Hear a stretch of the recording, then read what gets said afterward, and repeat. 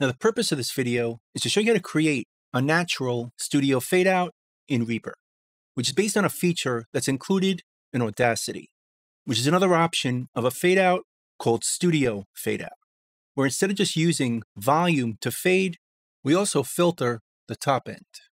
So let's take a look at how to do this in REAPER. I have a project set up here where I want to create a fade out. And I've already set up a marker where I want my fade to start and end.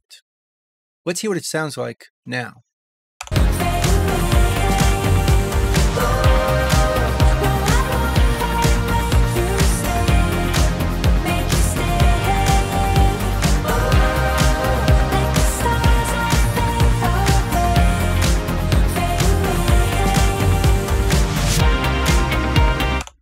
So we want to fade it out by this point. So we'll start out by going up here to the view menu and showing the master track. Because here's the place where we want to fade our volume. I'll select the master track, type V for volume, and that creates a volume envelope for the master track. Now we could just start drawing this in or creating some envelope points.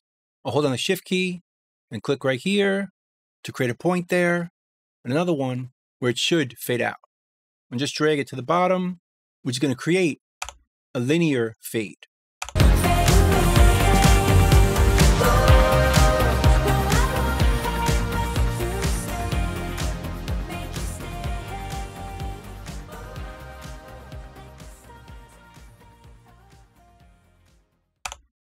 But I think that fades out a bit too quick, so we could use different shapes if we want, or just customize it by holding down Alt on the PC, Option on the Mac, and just dragging right in the middle of the 2 points, like this, to create a slower fade in the beginning and a faster one at the end.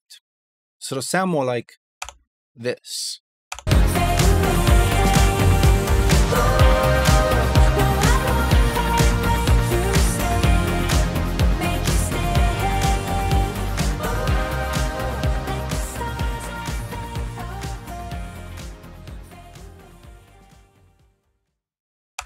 Now that does sound better, but we could also do this manually. We could right-click over here and change the automation mode to right and just ride the fader or knob to create a fade, like this.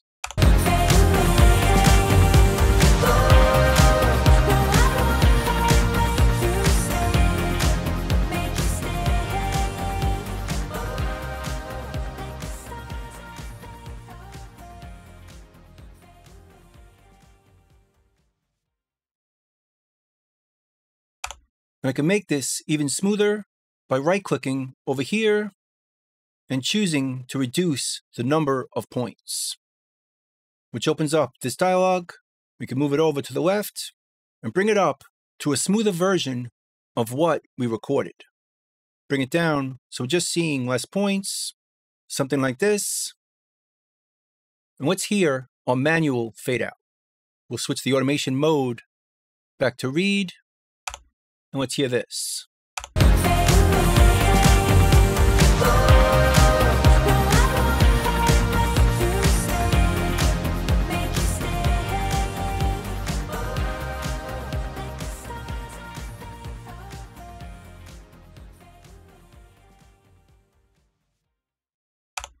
I think that sounds a lot better, more natural fade. But to create the studio fade out feature, we need to fade the top end of our mix as well, using its own envelope. So let's go to the effects on the master track, and let's hit a filter after these plugins. We'll type filter up here, and I'm going to choose this plugin right here called RBJ High Pass, Low Pass Filters. We'll double click this to add it in. Let's double click this one to float it and put it over here. Now this plugin has a high pass filter and a low pass filter. And to recreate that feature in Audacity, we just want to automate the low pass filter. So we're going to automate this parameter. But before we do that, notice if I bring this all the way down, it only goes down to 1000 hertz or 1 kilohertz. I want to bring it down to 100. So what I'm going to do is go to edit this plugin And right down here under slider 2, just change this from 22,000 to 1,000 to 22,000 to 100. Then we'll save it and close this. And now this parameter goes all the way down to 100 Hertz. So now we're going to automate this parameter. We'll touch it as the last touched parameter, go to the menu, and show the track envelope for that parameter, which shows up down here. So we can do the same thing and create some points, hold the shift key, put one here, and bring this down. But again, this is going to be linear. Instead, let's hold down Alt on the PC, Option on the Mac, and readjust the curve for the low pass filter, which filters out the top end. But to hear this clearer, let's first turn off our volume envelope right here. So we're just going to hear our filter and adjust it on the fly.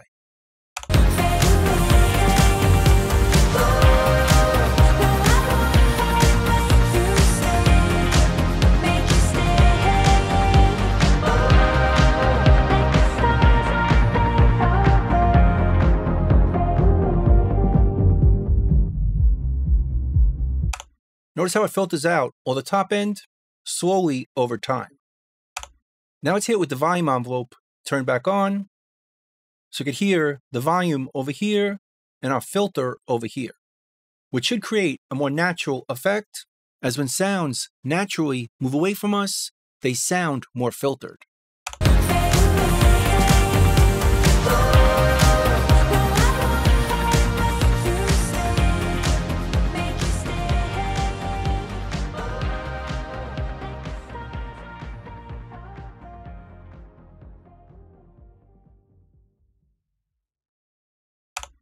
I think that's a more natural effect, again replicating the feature in Audacity called Studio Fade Out.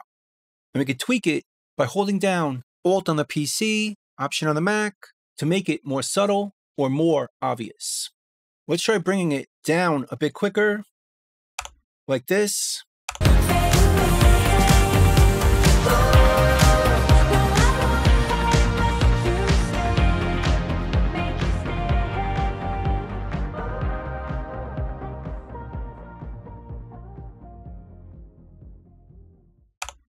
Still a cool, interesting effect, but I think it's a bit much.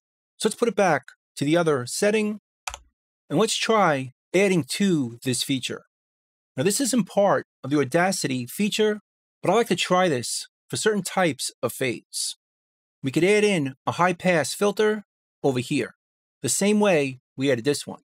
We'll select it as a less touched parameter, go up here, and show the track envelope for that parameter, which looks like this. Again, let's create some points, hold down the shift key, click here and here. But this time, we're going to bring it up on this side. Bring the filter all the way up and adjust the curve the same way. Hold down Alt on the PC, Option on the Mac, and adjust it from here.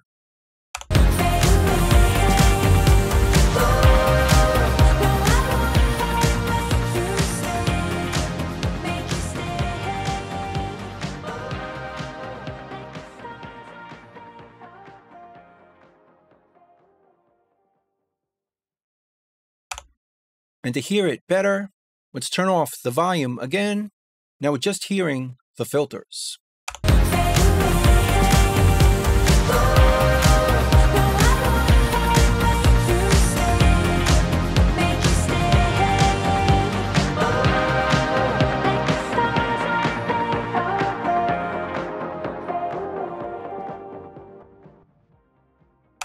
It almost creates an AM radio effect as the sound moves further away from us.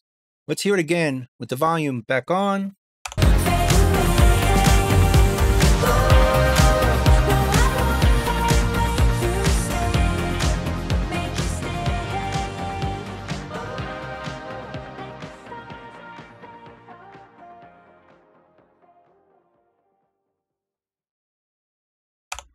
And again, we can make it more obvious by adjusting this curve and adjusting this curve like this.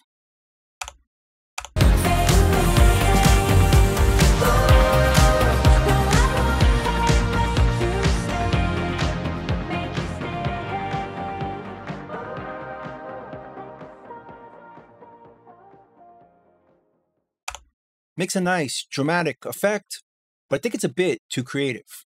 It's a little more subtle the previous way, with the curves like this.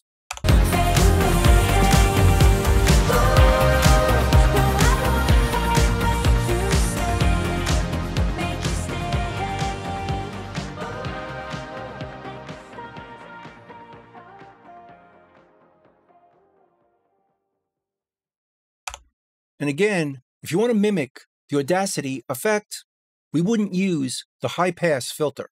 We were filtering the low end. We would turn this off, or obviously not use it at all.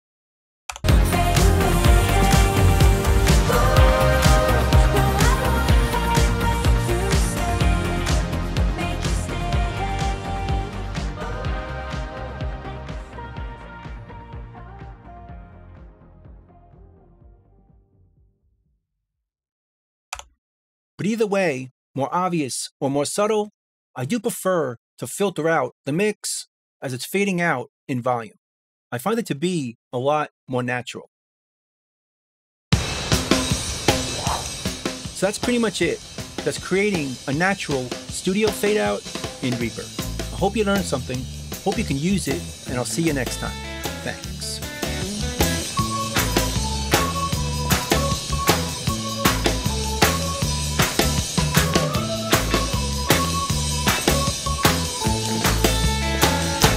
Bingo, boys, let's go.